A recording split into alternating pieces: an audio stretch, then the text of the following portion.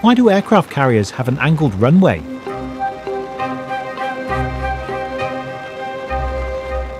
Aircraft carriers are marvels of modern engineering, serving as floating airbases that can project military power across the globe. One of the most distinctive features of these naval behemoths is the angled runway, a design element that seems almost counterintuitive at first glance.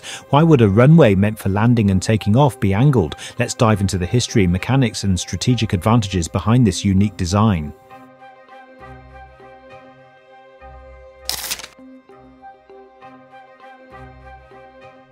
The concept of aircraft carriers dates back to the early 20th century when the British Royal Navy experimented with converting warships into platforms for seaplanes. The first successful aircraft carrier, HMS Argus, was launched in 1918.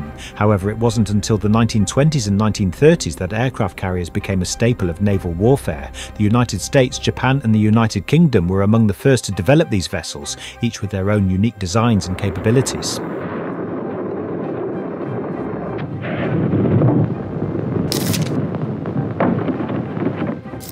The angled runway, also known as the angled deck, was first introduced on the British aircraft carrier HMS Ark Royal in 1938. This innovative design was the brainchild of Admiral Sir Reginald Henderson, who recognised the limitations of traditional straight runways. Here are some key reasons why an angled runway became a standard feature on modern aircraft carriers. First is safety and control. One of the primary reasons for the angled runway is safety. In the early days of naval aviation, landing on a straight deck was a perilous task. Pilots had to rely on visual cues and manual control to bring their planes to a stop, which often resulted in accidents. The angled deck provides a safer landing environment by allowing pilots to use a barber pole system of lights and signals to guide them onto the runway. This visual aid helps pilots align their aircraft more accurately, reducing the risk of crashes. Second, increased deck space. An angled runway allows for more efficient use of deck space. By angling the runway, aircraft carriers can accommodate more planes and helicopters without compromising on safety. This increased capacity is crucial for modern naval operations, where having a robust air wing is essential for both defence and offence. Third, improved takeoff performance. The angled runway also enhances takeoff performance. When an aircraft takes off from an angled deck, it can use the entire length of the runway to gain speed and altitude. This is particularly important for heavier aircraft like the FA-18 Hornet or the F-35C Lightning II, which require more runway to achieve optimal takeoff performance.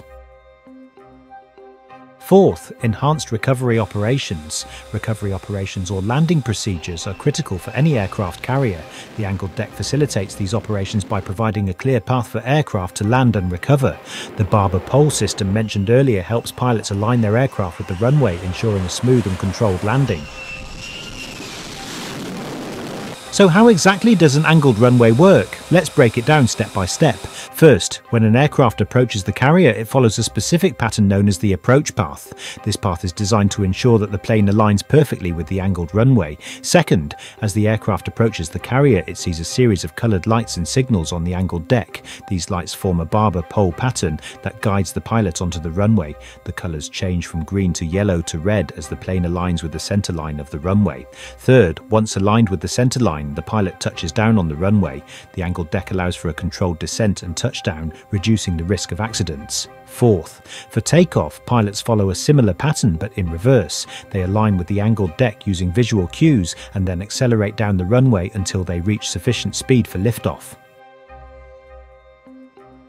From its origins in World War II era British carriers to its current implementation in state-of-the-art vessels like the Gerald R. Ford class carriers, this design element has evolved significantly over time but remains essential for maintaining operational superiority at sea, mostly for safety.